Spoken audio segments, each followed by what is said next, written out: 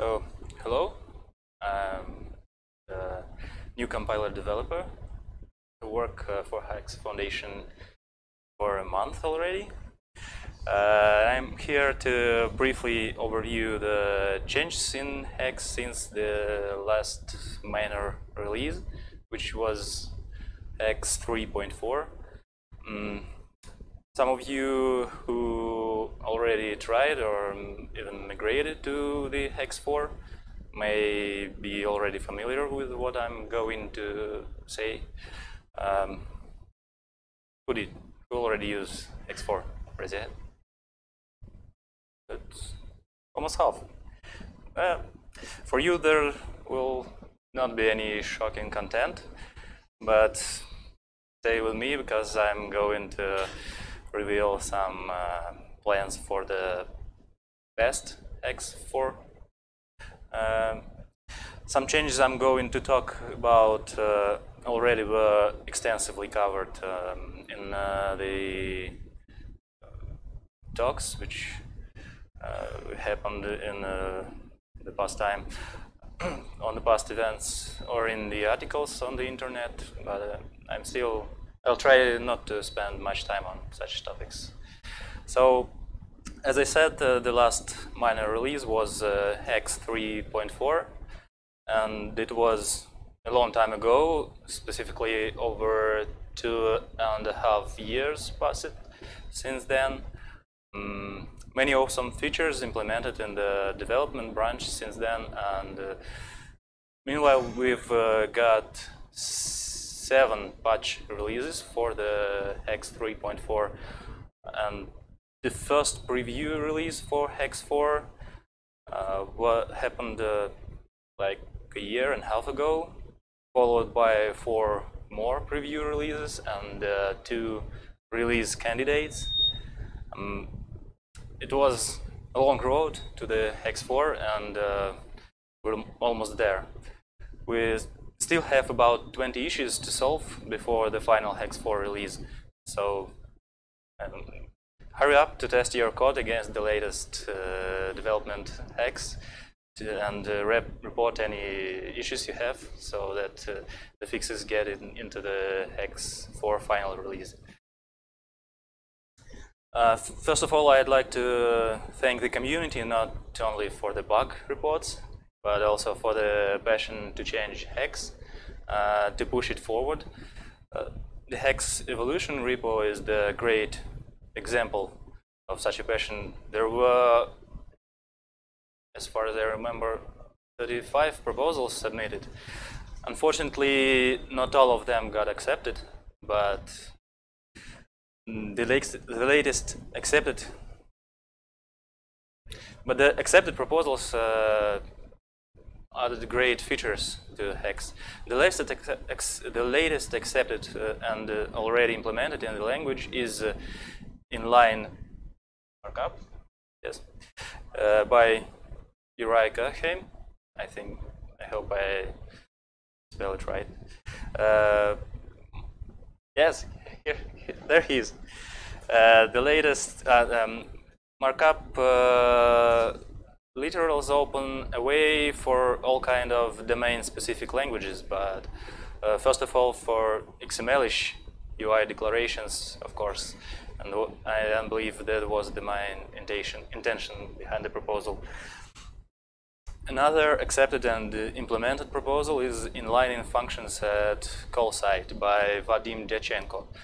A simple and a clean idea which greatly improved programmers' control over optimization and code size balance. And the most supported by the community, I guess, is arrow functions. Without the strong will of the Haxe users, we wouldn't have short lambdas yet. I think there was like 50 thumbs up on the proposal, which is unseen amount in a Haxe part of the GitHub. And don't forget about ongoing discussions in Haxe evolution repository. Those are really interesting proposals about promises, polymorphic these, and default type parameters. So go check them after the summit.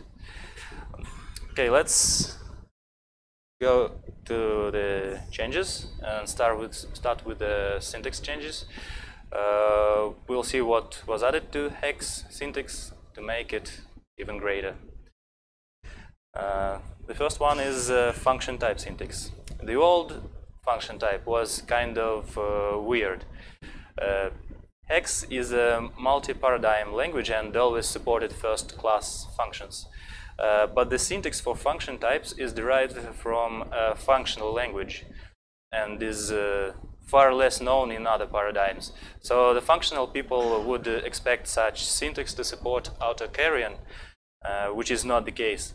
And the non-functional people are just not familiar with such syntax at all. For me personally, the major flaw of the old syntax is that I cannot specify argument names, which makes me to annotate function signatures with long comments and descriptions for arguments. But now we have the new function type syntax, which, by the way, also was implemented after the proposal, after the Haxe evolution proposal. This new syntax is self-documenting and much easier to read.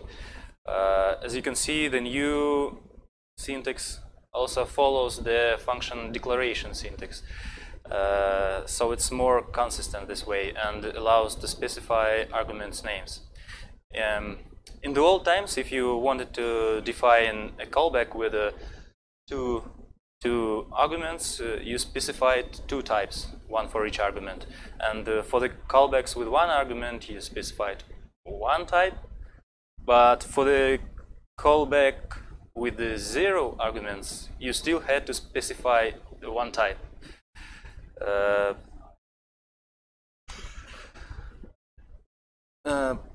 But now it's so much better. The new syntax so much better suits this case because you don't need to specify any arguments at all.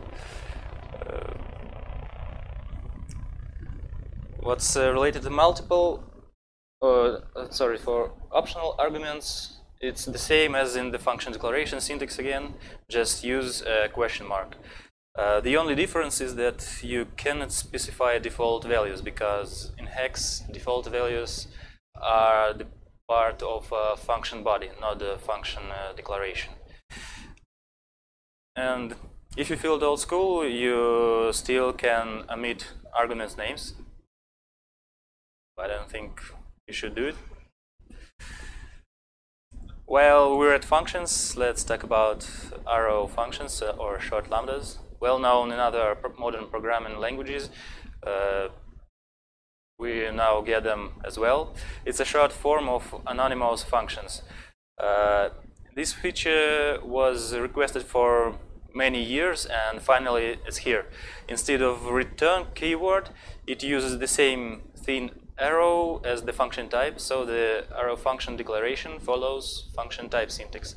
For one argument functions, parentheses around an argument are optional to make short lambdas even shorter. It's also possible to define argument types just in like in a file syntax because sometimes you need it, but because type inference does not always infer the type you want it to be. Multiple arguments is no problem too, but don't forget about parentheses. The only limitation for the short lambda syntax is that there is no way to explicitly define the return type of an arrow function. In case you need it, you can use the old full syntax with the function keyword, or also if you have short function body, you can type hint it with a check type syntax. Arrow functions have no special representation in Haxe syntax tree. It's parsed into the same structure as a file anonymous function declaration. As you can see, the return keyword is implied by the thin arrow. This may lead to surprises if you forgot about it. For example, empty braces after the arrow don't mean empty function body. It will be generated as a return of an empty anonymous object. Final became a keyword in Haxe 4, finally. That means we don't need that colon anymore. As you can see on the left side, in Haxe 3 we had to use meta, but in Haxe 4 it's a correct syntax. And final class, if you are not used to this feature, final class means that class cannot have descendants. The same goes for the final interface. You cannot extend the final interface with another interface, and the final functions forbid overriding that function in subclasses. However, since we are using Haxe, you can use a hack meta to ignore the final keyword and still extend a class or an interface or a method. But you should think twice before doing that. I think final is for a purpose there. In Haxe 3 and before, to declare an optional field in an anonymous structure with class notation, a special optional meta had to be used. Now in Haxe 4, instead of meta, one can prefix a field name with a question mark, just like in a simple syntax notation for anonymous structures. Enum abstract is also now a rightful citizen of the Haxe type system. Instead of a meta, which I usually perceive as a hack or a workaround for the lack of syntax, it's now possible to use an enum keyword.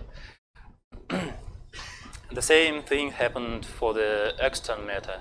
It existed since, I believe, Haxe 2, and finally became a valid syntax in Haxe 4. The extern function may be needed if you want to be sure that that function will not be generated in the compiled code.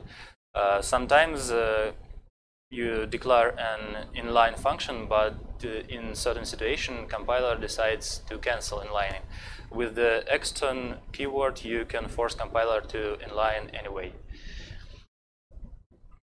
Well, there's also this new type intersection syntax, which came as a replacement for the structure extending syntax.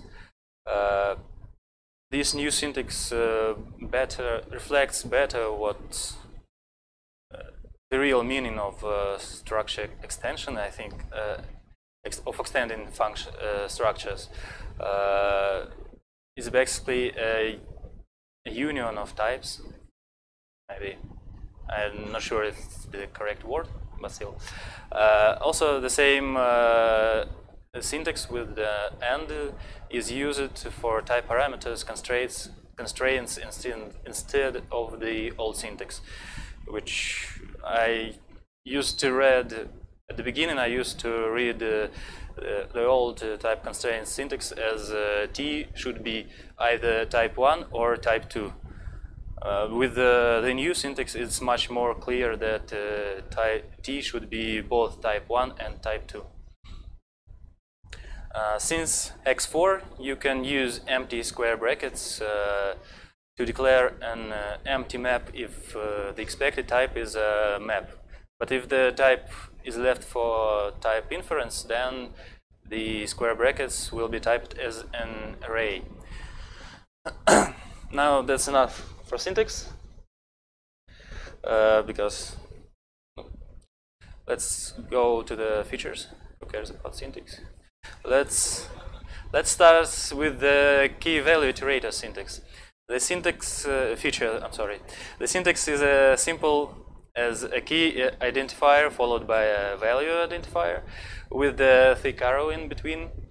To make it work, the collection should unify with a special key value iterator or key value iterable structures, just like normal value iterators and iterables.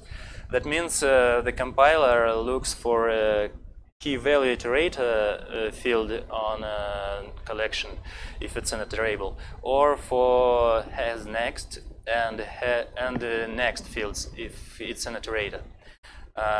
That means the definition of key value iterator is just type def to the ordinary iterator over anonymous structures with key and value fields. Thanks to Haxe inlining capabilities, in most cases, no actual objects will be allocated at runtime. Key value iterators are already integrated into some types of the standard library. Right now, it's just string, map, and hex dynamic axis. We also have array in progress of implementing the key value iterator.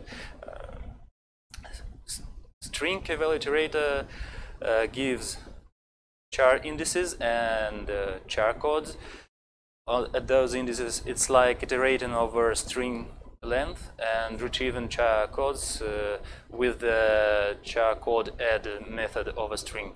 Actual character may be obtained with the static method from char code of the string module. Map key value iterators emits keys and values, obviously. Under the hood, it's implemented the same way as we used to iterate over map in Haxe 3. It just retrieves the collection of keys and iterates over it, getting a value for each key on each loop step. Dynamic axis, which wraps anonymous objects,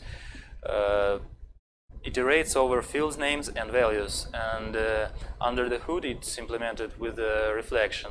It gets the collection of field names with the reflect.fields and then retrieves the values of the fields on each step with the reflect.field. But this one, the new macro interpreter, is a game changer for macros. It's called eval and is already explained in details by blog posts on haxe.org and in past Simon's videos. So here are just a few highlights. It runs multiple times faster than the macro interpreter in Haxe 3. So if your project is macro heavy, I strongly recommend you migrating to Haxe 4. Personally, I had a project where macros took about 20 seconds to execute, but after switching to the new interpreter, macro times dropped to just 5 seconds, so it's 4 times faster for me. Eval supports interactive debugging. Macro creators are not limited to trace debugging anymore, and that's great. And in addition to macros, eval is used in the compiler interpreter mode and by the -x mode, which just execute the specified module. These -x previously used Neko as the target platform in Haxe 3, but now it uses eval interpreter. By the way, it outperforms Neko too. Another bit is that if you run the command hexlib run and library name, then eval interpreter could be used to execute this command if your library has a file called run.hx in the root of the library. one of the biggest changes in Haxe 4 is Unicode support. Strings, Haxe string is Unicode aware now on all targets. Well, except Neko, which doesn't get much love nowadays. Simon already covered this topic too in his talk on October Haxe app session, so you may find it on haxe.org in the video section. I'll just give a brief overview of the current state of Unicode in Haxe. Full Unicode support is implemented in Lua, PHP, Python, and eval targets. Other targets stick with UTF-16. It's JavaScript, C#, Java, Flash, Hashlink, CPP. These, as you may know, UTF-16 uses fixed char width inside of a basic multilingual plane, which means Haxe string has a consistent behavior inside of BMP. Unfortunately, emojis are outside of BMP, and dealing with them may produce different results on different targets. Because outside of the basic multilingual plane, we still have two behaviors. Some targets count such code points as one byte length, one character length.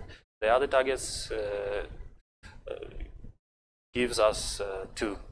But it's still better than the situation with Haxe 3, where we had like one behavior per the target. However, we have special iterators over Unicode code points in the standard library.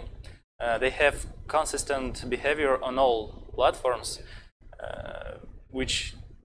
and they don't depend on code point being inside or outside of the basic multilingual plane. It's x.iterators.string iterator Unicode and string key value iterator Unicode.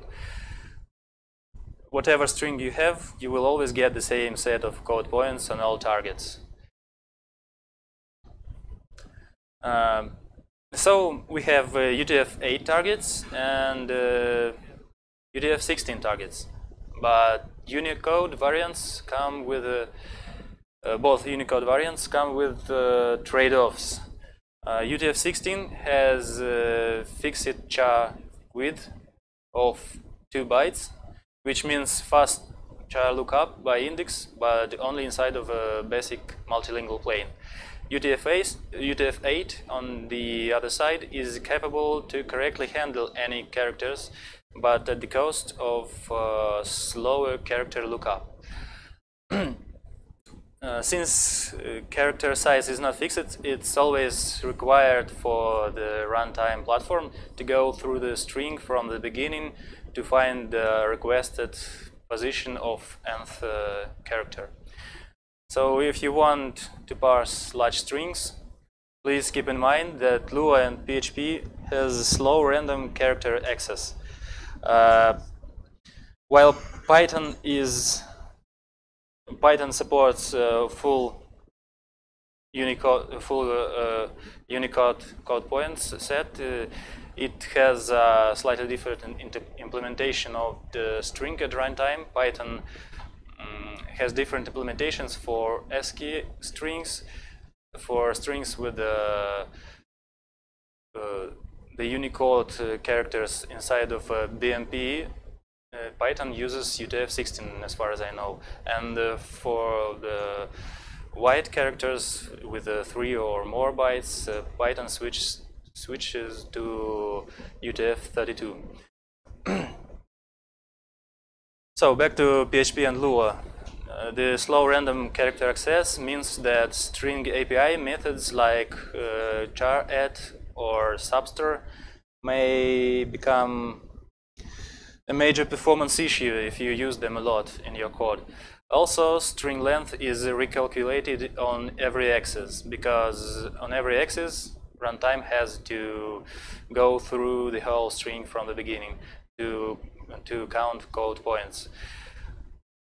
Eval target, while implementing UTF-8, has some nice optimizations. Internally, it stores a flag which indicates if a string contains Unicode characters. If it's not, the string is interpreted as the plain old SCI string. And there are no performance issues because eval knows each character takes exactly 1 byte. And for Unicode strings, random character access by index is optimized for sequential indexes. That means that, for example, if you request a character at index 10, the position of the 10th character is cached internally, and then for a character at index 20, eval don't have to go through, from the beginning of the string, but instead it counts code points from the 10th code point. Also, string length is cached on eval, so it's calculated for the first access, and then it's instantly available for all sequential requests. Another feature is namespaced conditional flags. Haxe 4 introduced it, and now you can organize your defines. For example, if you're creating a library or you want to separate your defines, the defines of your application, to be made immediately aware where one or another define came from in the code.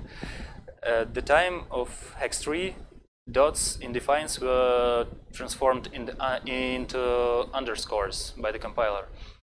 But now dots are kept as provided by a define. However, due to implementation details, we need to surround such conditionals with parentheses, just like in that example. Otherwise, the parser doesn't know if that's a part of a field access expression or a part of a conditional compilation flag. There is a reserved namespace called target. Compiler uses it to define flags which describe a target and define target behavior in certain situations. Those flags are target name, which is JS or CPP or PHP or whatever. Another is target.utf16. It tells if a target supports Unicode using UTF-16 implementation. Target.sys can be used to check if it's a system target, which means the sys package is available and you can perform file system or any other I/O manipulations. There's also a target static, which indicates if it's a static target, which means basic types like int or float and bool can't have a null value. Target threaded tells us if a target supports threads. Metadata also got namespaces with a dot as a separator. There is no reserved namespaces yet, but some can be reserved in the future. In Haxe 4, we got read-only array in the standard library. Sometimes it's needed to expose an array in an API of your library or a module, but that array contents is crucial for the internals of a module. Read-only array allows to do it and be sure the array contents will not be changed. As you can see, it's just an abstract over a normal array which forwards only methods which can read the data of array. Another great feature is final fields and variables. If final is used instead of var keyword, such field or variable cannot be reassigned. it does not mean that the object referenced by that field is immutable. And that object is definitely not constant and still can be modified. What final really means, it protects an identifier from being reassigned. As you see in an example, if you store an array into a final variable, that array still can be changed by adding or removing items, but it's no longer possible to store another array instance into that variable. As a bonus, final fields are required to be initialized either immediately at the definition or in the constructor. Otherwise, the compiler will emit an error. Now, the hash link. It's a new target designed specially for Haxe. It brings a new virtual machine.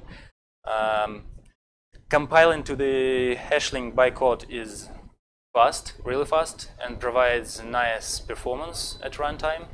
However, for the best performance, one can compile a hash link targeted application to the C code. Nicholas gave multiple talks about hashlink and published a great blog post on hashlink internals. Go and check them at blog.haxe.org. And in the video section of haxe.org you can find quite a few talks given by Nicholas on the topic. And in case you hadn't visited the internet for, I don't know, the last couple of years, here are the titles utilizing hashlink technology. These became huge successes, both sold about 1 million copies each, and Dead Cells even became the best action game of the year. Null safety, that's a new interesting feature. You may... Okay, it's an experimental feature still, and it has quite a few issues with false positives or missing checks. Null safety checks that you will not pass nullable values to the places which are not explicitly marked as accepting null values. This feature is not turned on by default. It's opt-in and it's disabled by default. What it does only at compile time, so you get no runtime performance impact. It does not generate any additional code for you. It can be enabled package or class or field, so you can gradually migrate your application to the safe area. The special meta null safety can be used for this. With the mode, optionally you can specify the mode. I will talk about the modes a bit later. Or the meta could be used for classes or fields, and there is also the special macro compiler argument which can be used to enable null safety for the whole package. Now the modes of null safety. We have implemented the strict mode, which may be annoying at some cases because you know it's strict. Sometimes you don't want it. Another mode is loose mode. It's a default. I will describe the differences later. The third one is not really a mode. It just disables null safety. For example, if you enable null safety for a package and you want to exclude a single type from null safety, you can annotate that type with a null safety meta and specify off as a mode. Now, what's the behavior of the null safety checker? In this safe method, it is annotated with null safety, so it will be checked by a null safety checker. As you can see, S is an optional argument, which means its type not really a string, but instead it's a null of string. So the null safety checker will not allow you to invoke any methods on that string or access the length field. You will get a compile time error. Also, you won't be able to pass the value of s to any place which is not which is not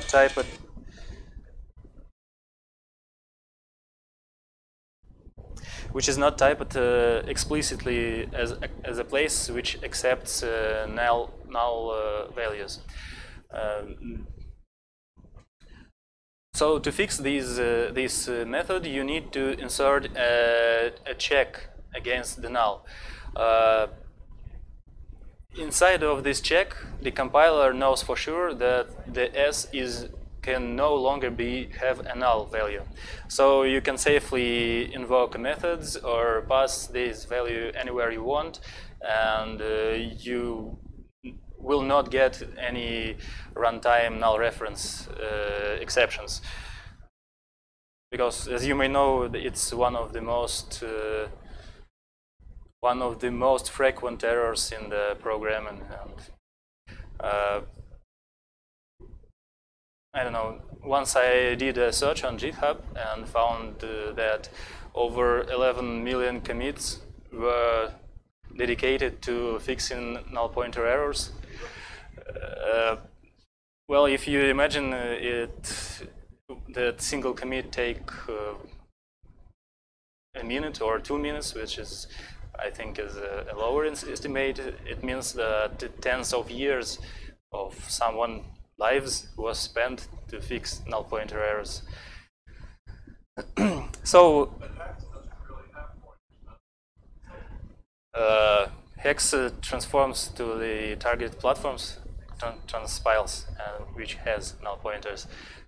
Well, if you have a variable which references a string in this case, you still have null. You still can assign a null to that variable. So the variable references a null now instead of a valid value. And at runtime, you get the target exceptions, and that exception will tell you that you have a null pointer reference. So also, null safety checker is aware of control flow. So if you return from your method early, in case the s is null, then the checker knows that s is safe for the rest of the function body. Also, if you throw an exception if s is null, then checker also knows that s is safe after that exception.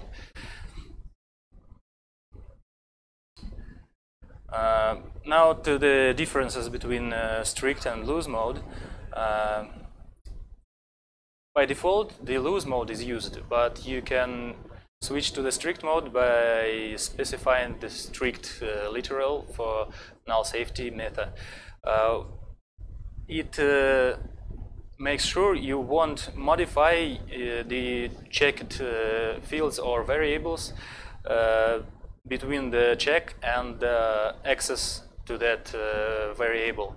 Like in this case, there is a mutate call which could assign a null to the field, and then field.char@, is no longer safe. So the compiler will complain and emit an error here.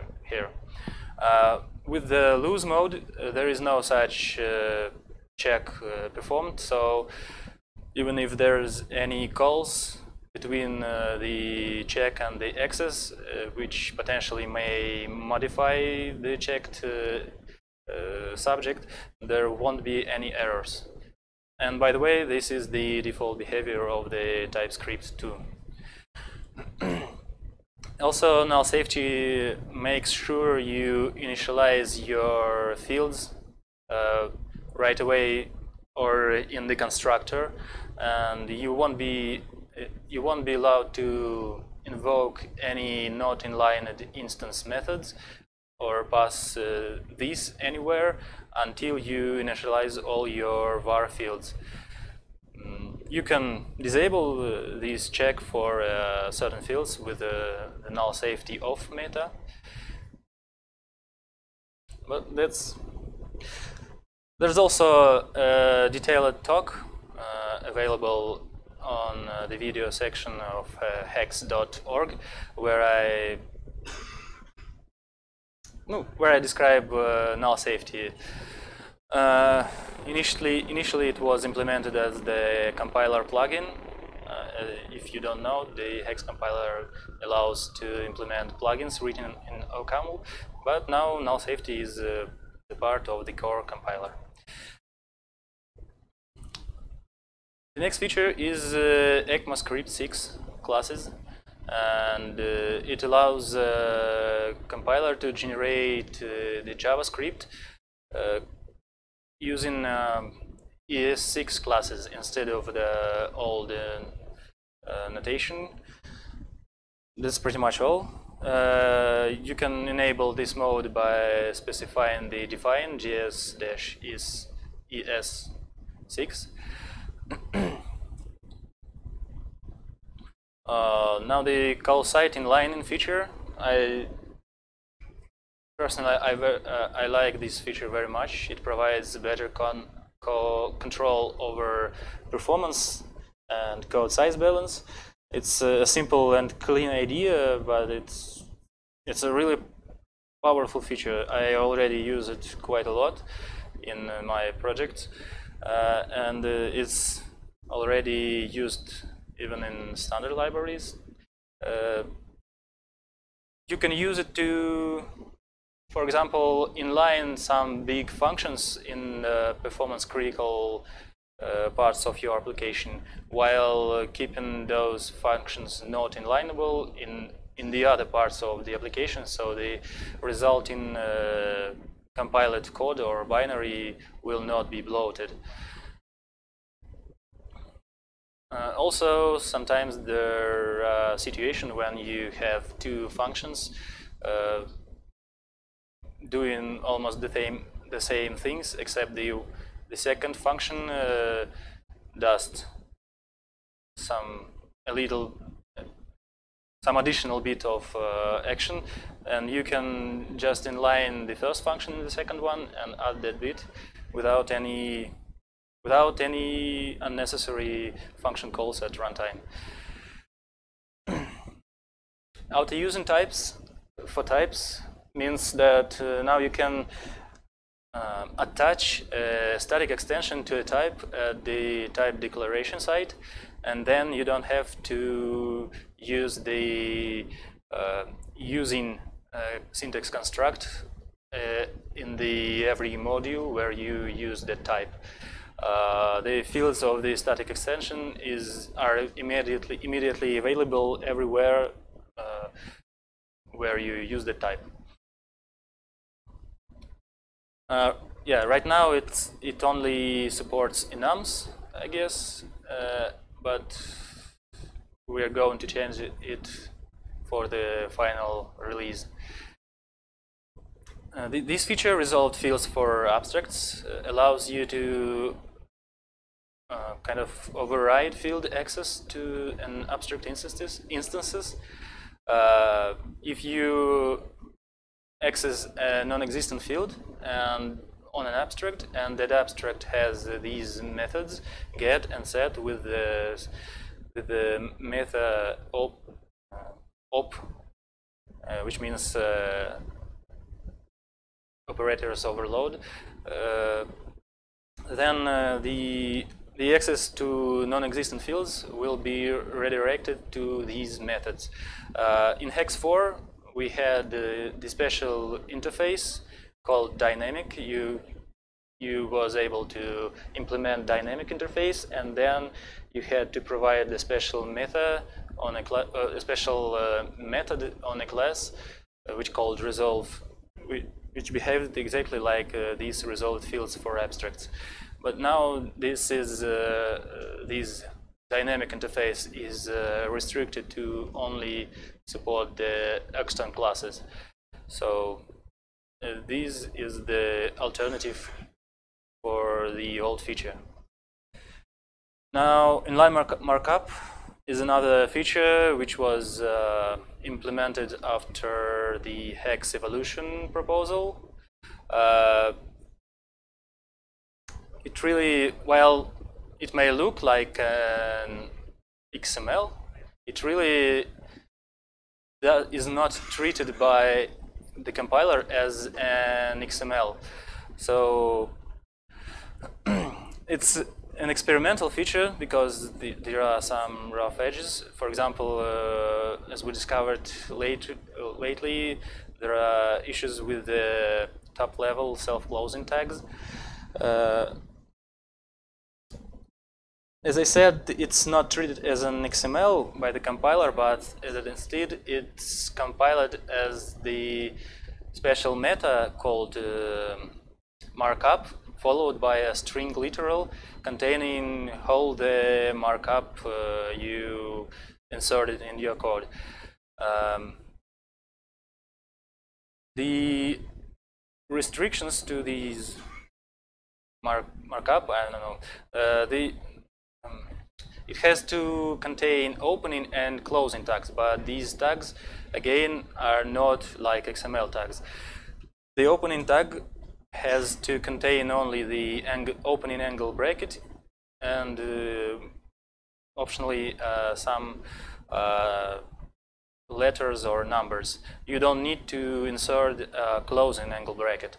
And the closing tag has to be, well, the closing tag, like in an XML. The requirement is that every markup literal has to be processed by a macro. So if the markup meta did survive the macro compilation step, the compiler will complain and emit an error. For example, this is an implementation of a macro function which consumes the markup literals. As you can see, it just matches the expression to find a markup meta followed by the string, by the constant string, and then returns whatever it thinks it should return. Also, inline markup, as another example, you can use it to embed any arbitrary language like JavaScript here into your Haxe code and get some highlighting, unlike the untyped keyword, which also allows you inline JavaScript or any other target code. Here's an example of how to process these literals. In this case, the JS build macro goes through the expression tree and locates the markup meta followed by a string constant, and then transform it to the JS syntax code call. This call is then handled by the compiler. It's almost the same as untyped JS. Enum values as default values for the arguments of the functions are now possible in Haxe 4. Since, as I said earlier, the default values of arguments are not the part of function declaration, we can insert the default value into the function implementation like this. So you can use the enum constructors as the default values, but it's only allowed for the constructors without arguments. The another feature is the auto value for enum abstracts. In Haxe 3, if you had a big, large enum abstract, you had to manually type values for each constructor, but now in Haxe 4 they get automatically numbered. But if you have manually numbered constructor somewhere in the middle, the next value will be auto-numbered started from your manual number. This also works for the string enum abstracts. The value will match exactly the name of the variable. So what's next in the past Haxe 4 release? It's, for example, a JVM bytecode target. It's already a work in progress and it works quite well. The benefits are compilation speed. It's much faster than compiling through the current Java target. It doesn't need you to install JDK, so it doesn't need the Java compiler. It provides a better performance at runtime, and it doesn't have issues with the Haxe type parameters being incompatible with the Java type parameters, because those are have slightly different semantics. And it makes possible interactive debugging, which unfortunately not yet implemented, but I hope it will be at some point. Another thing which we're going to do is coroutines. We're going to implement a generic coroutines, which means there will be no async await or yield keywords, but instead those could be implemented as the separate libraries or as modules in the standard library. Also, those coroutines will be single-threaded, unlike in C# where tasks could run in separate threads. Here, in our implementation, you most likely will have to start threads manually if you want. The proposal draft is already available at this link, so go ahead and participate in discussion. Another thing, model level functions, which also was proposed in the Haxe evolution repo. The proposal is already merged but not yet implemented. The feature will allow you to define functions and variables at the top level of a module. You won't need the class to have functions or variables. And importing such a module will immediately make those symbols available at the imported area, just like in the example. The last thing I want to talk about, not to talk about, just to mention, is that asynchronous system API, we're going to implement it. No details yet, except that it maybe will be based around promises. By the way, the Haxe evolution proposal on promises is also online. Participate in the discussion too.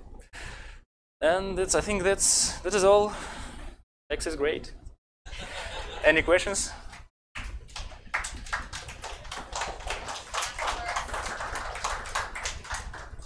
Yes? Yes. Yes, the old one still supported and it doesn't emit any deprecation warnings, but we encourage you to use the new one. As obviously at some point we're willing to deprecate the old syntax. Yes? General comment, building function almost everything about them. When you say it's an Haxe, wasn't it each Haxe string code base now to start using Haxe word features? Is there either the say something like if Haxe? Yeah, sometimes we have such branches in the code, but some old syntaxes were completely removed. Just for example, the type intersection syntax came as the replacement for the old anonymous structure extension syntax. Well, it was far away. Okay, I will not look for it anymore. So most of the time we try to keep the old thing working, sometimes adding deprecation warnings, but in a certain situation we just disable the old behavior.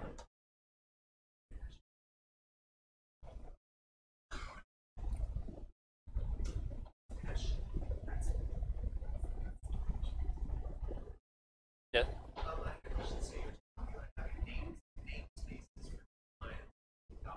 That. Yes.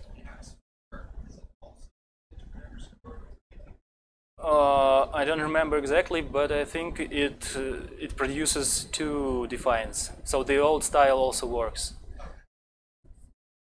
Also, I mentioned one point using target Haxe. I heard you mention Haxe. Yes. Is that part of an example, or is .hx? Run.hx is a special file name which will be executed instead of the run.n. Okay, so you can do library. I think yes.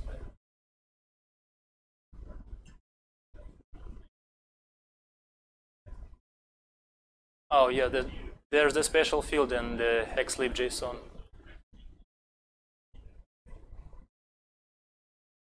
I was not aware about that.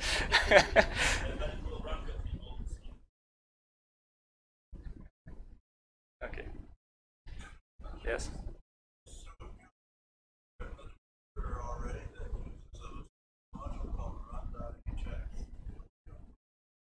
It should be okay, yes. You're making me nervous. Just try it. So, no more questions? Regarding what? Yes.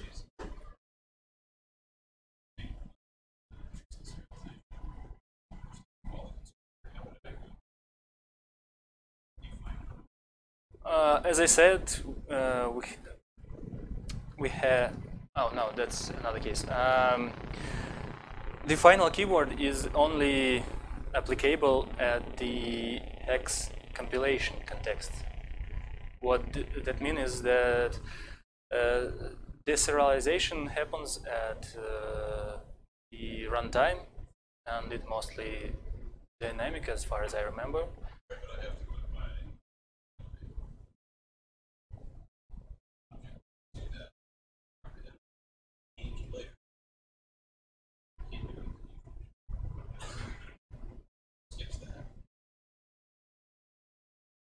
I'm sorry, I didn't understand.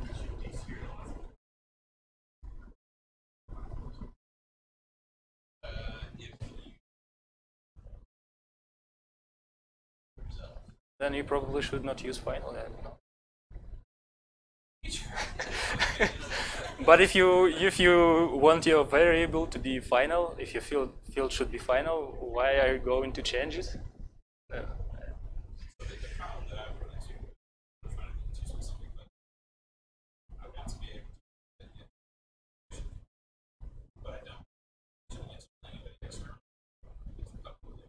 Oh, okay, okay.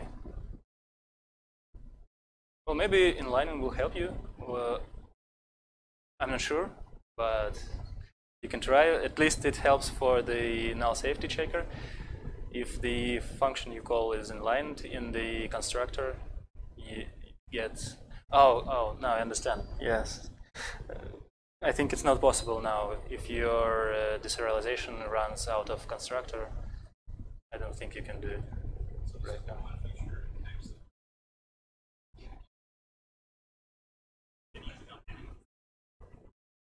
What? Well, yes, you can work around that with a reflection, but reflection is bad. Like, you know.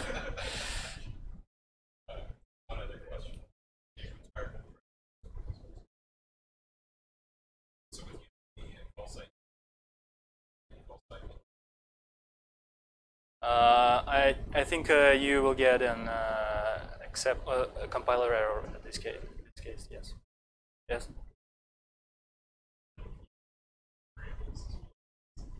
Yes. Yes. I mentioned that, but I didn't say it bold. Maybe no. My example mostly touched fields, so yeah. Sorry.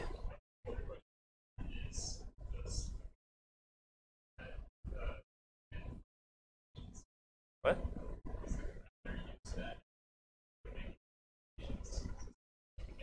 Unfortunately, I don't know that.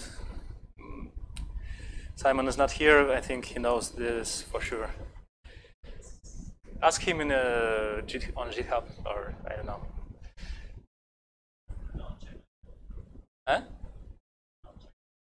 No, null checker is executed after the type-in and optimization, before the optimization case. Oh, you mean the final keyword? Yes, null checker uses it to be sure that even if the object is mutated, the field is always the same as it's a final field.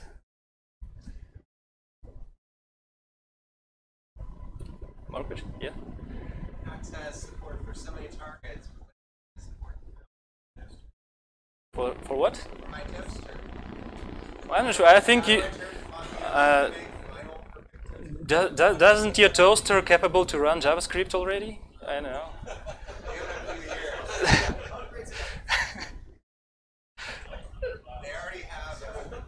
They already make trash cans that are Internet of Things.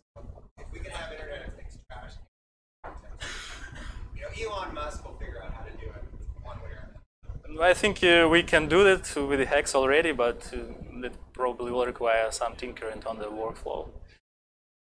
One of our targets certainly should be able to do that. Yes. Any more questions? No? Yes? Yes? Speak louder, please.